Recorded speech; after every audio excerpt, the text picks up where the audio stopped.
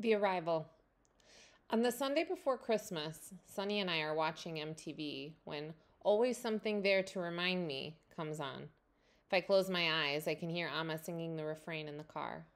It's still my lucky song, but there's only one kind of luck that I want now. Later, Daddy comes downstairs to Sonny's basement. Reha, I have a surprise, he says. Hello, Reha, comes a voice that sounds like Amma's, and I am standing. I am rushing to her, to my aunt, to Amma's only sister, falling into her embrace. She's the same height as Amma. She smells of sandalwood and coconut and silk. My prima auntie. I am here, she says. Everything will be all right. Another surprise. We leave Sonny's house and go straight to the hospital. When we get there, we find another surprise. Amma is still in the ICU, but she's off the breathing machine and she is awake. I rush to Amma, embrace her gently around the wires and tubes she's connected to, kiss her and tell her I love her 1,000,000 times. I drink up her pale skin, her dark eyes, the smile curving on her face. Prima Auntie has come, and just maybe everything will be all right. My mother's sister. Poonam, Auntie says, stroking my mother's cheek. I have to look away at the love I see between them. Daddy and I leave the room and let them talk about whatever sisters share at these kinds of times. And when we leave the hospital, Amma's face is brighter, a dimmed moon slowly waxing. Prima Auntie's voice sounds just like Amma's, but she doesn't look that much like Amma. Her nose is sharper, her eyes lighter, her hair curlier and not as long. But she has Amma's endless energy. As soon as we get home, Prima Auntie looks in our refrigerator and shakes her head. Take me to the market to buy food, she says. You must be tired after your long journey, says Daddy. Take some rest. I cannot rest until I make sure you and Reha have eaten properly. I'm here to care for all of you. So we go to Kroger. Auntie looks at the vegetable, raises an eyebrow, and she picks up a huge eggplant, dark as a bruise. Everything is so big here. Yes, but they don't taste the same, I say. All the vegetables in India taste better. Like growing them bigger has sapped them of their flavor. I brought some new masala with me, says Auntie. We'll see how good they taste with that. Before we know it, we are home and the kitchen is filled with familiar smells. Rice steaming in the pressure cooker, rasam simmering on the stove, and new smells like the eggplant Auntie has cooked with the new masala. We eat together, the piping hot, spicy, sweet food, for the first time in what feels like forever. Roommates. Prima Auntie asks if she can sleep in my bed with me, and I have a double bed, so I say yes. It relaxes and relieves me to hear her breathing next to me, to see her sleeping form so much like my Amma. In the dark, she gropes for my hand, and I hold on. I haven't slept this well in weeks. The new rhythm. With Prima Auntie at home, we fall into a rhythm. She wakes early to light the lamps, and I light them with her. She gives us a hot breakfast, idlis or upma, sometimes even mini dosas. I go to school and dive into my subjects. I concentrate with all my mind, and reading and discussing and writing brings me joy. A dam to hold back the worry in my heart. I work hard to make Amma proud, to be the most virtuous daughter.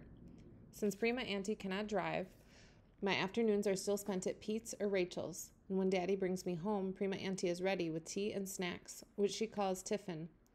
We pack things up to bring to the hospital for Amma. Amma has recovered from her pneumonia and is back in her regular room where we can all visit again. Did you feel like you were drowning, I ask? I can't remember, she says. She starts another round of chemotherapy to fight the cancer. She is still weak, too weak to sew or read or watch TV. Sometimes I read to her from my English book, or Amar Chitra Kathas, or even my science text.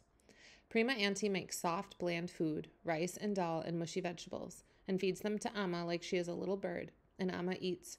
Her face fills out a little more. Her sleep seems deeper, her energy better. All the nurses ask if they can have the recipes so they can try them. The next day, Prima Auntie brings enough food for the nurses as well. My auntie doesn't have a child of her own, so she takes care of everyone around her, like we are all her children. Pop or alternative? Pete's house is a refuge. Somehow, nothing is awkward anymore. We spend hours working on homework while we listen to our favorite pop music station, unless Penelope is in the room, and she insists on listening to the alternative music station instead.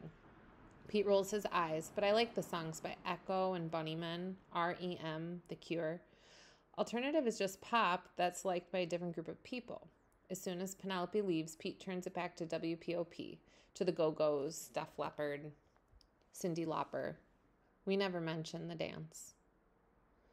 Every breath you take. We aren't Christian, but we celebrate Christmas because everyone does. This year it is strange without Amma, but on Christmas Eve, Daddy brings up the tree from the basement, and we decorate it with lights and sparkly garlands and ornament, simple glass globes, and all the messy ones I've made in school through the years. We listen to Hindi film songs instead of Christmas carols, and Daddy sings along and comes in too early on all the choruses. Prima Auntie cooks us a feast. Malay kofta in a creamy sauce, green pulao rice, chana masala, fresh chapatis she pulls hot from the pan. It feels festive in an odd way. There is an empty space where Amma should be. On Christmas morning, we open presents in our pajamas. Daddy, Prima Auntie, and me, sitting on the floor beneath the tree. I give Daddy fancy shaving cream I picked up at the mall, and leather driving gloves lined with soft wool. For Prima Auntie, I've selected the nicest smelling perfume I could find, and 3 pairs of thick socks for her to wear through our cold winter. Prima Auntie gives me a scarf with different shades of blue swirled together like sherbet, so soft against my skin.